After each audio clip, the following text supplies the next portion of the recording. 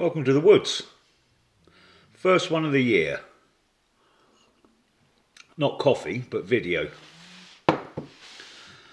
So we got through 2020 and it's a brand new year. And I wanted to have a chat about the difference between a want and a need. This time of year, a lot of us, either now or in the past, would have had New Year's resolutions. And in the past, a lot of the time, they wouldn't have worked out. We would have stopped, given up. Doesn't matter what it was.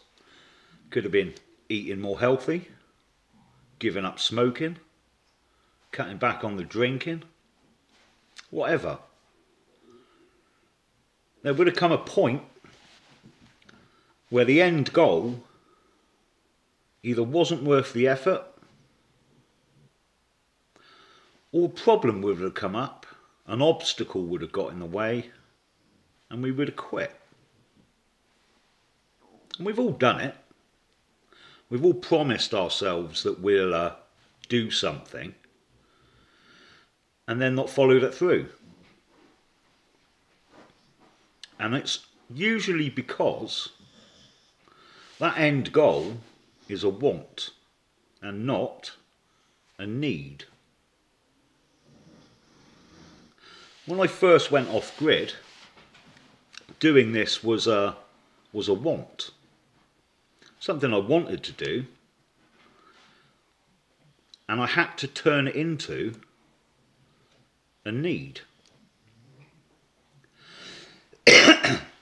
Because unless you do that, there's going to be problems, there's going to be issues that arise, and you're likely to stop, to give up. Let me give you an analogy which will show you what I mean. If I put a rope on the floor, normal 2-inch wide rope, 20 foot long, and told you if you walked along it and got to the end, I'll give you £10,000. You'd all take me up on it. Why not? Even if you fell off, it's on the floor. And if you got to the end, you'd get 10 grand. That'd be nice. If I took the rope and put it 50 foot up, some of you would back out. Most of you would still give it a go. 10 grand's a lot of money. If you fell off at 50 foot, you might hurt yourself, but you'd probably be alright.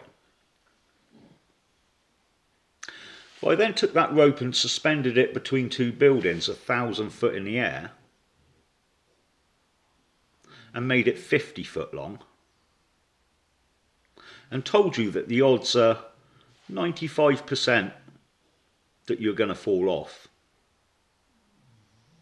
I'll up the money the other end to 20 grand. If you make it across, 20,000. But the odds are you'll fall off. And if you do, you're going to die. Hopefully, most of you decline the offer. The end goal, although it's quite nice, is not really worth it.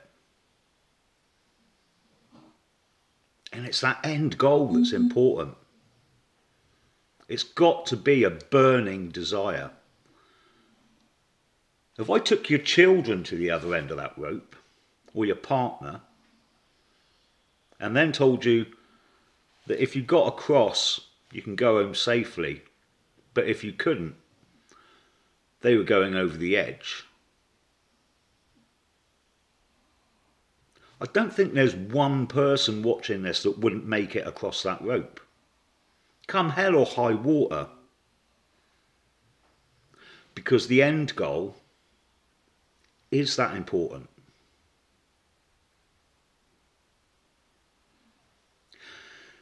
And there's things that you're going to want to do this year. For those of you that want to go off grid, wanting it is not going to be enough. For those of you that are looking at doing bigger things, wanting it is not going to be enough. It needs to be a need. It needs to be a I have to do it. It needs to be that important. And then the obstacles that will crop up don't really matter. I could have set that rope on fire and had Spitfire shooting bullets at you whilst you were crossing. But if your kids are on the other side of that and their lives are in danger, you'd still get across it. That's how important something has to be, to ignore the obstacles. Don't worry about the problems, but concentrate on the end goal.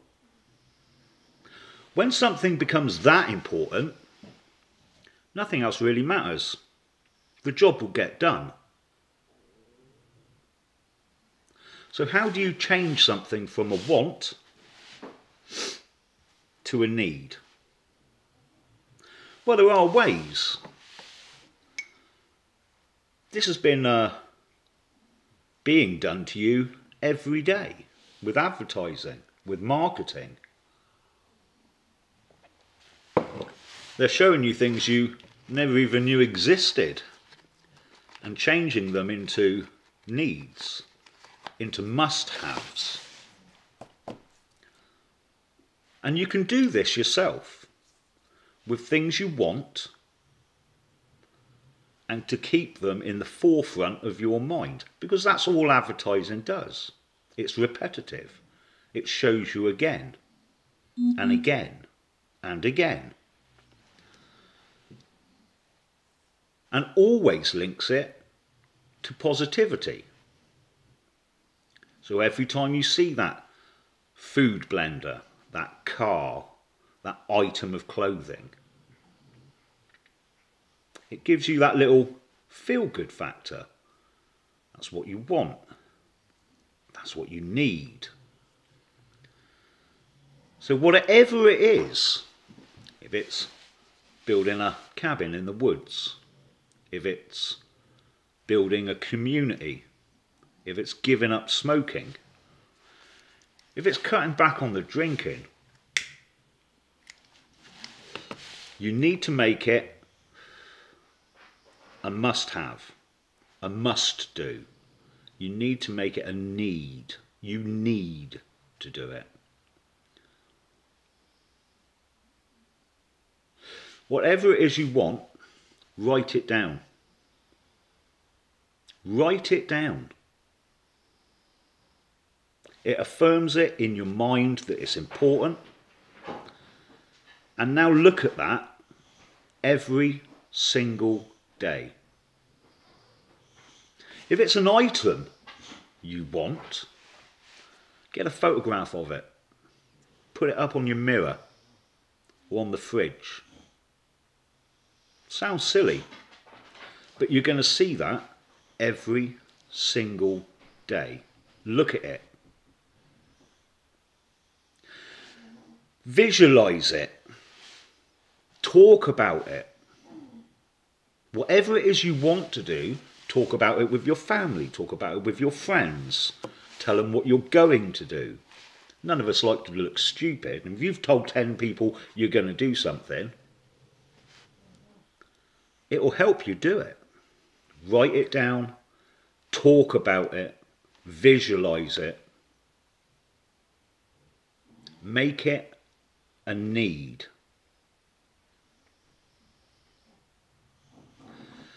And then the obstacles and the problems don't matter. Because I can promise you, there will be obstacles, there will be problems. But you can get through any of those if the end goal is that important. So here's to 2021, when we really make things happen. It's down to us. No one's going to give us anything. We have to do it ourselves. So no matter what it is, if you're doing it on your own, if you're doing it in a group, make it a burning desire. Write it down. Look at it. Get pictures of what you want. Look at them. Talk to people about it. By the end of the year,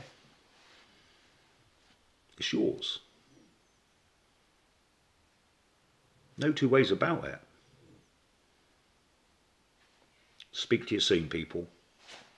Here's to the future.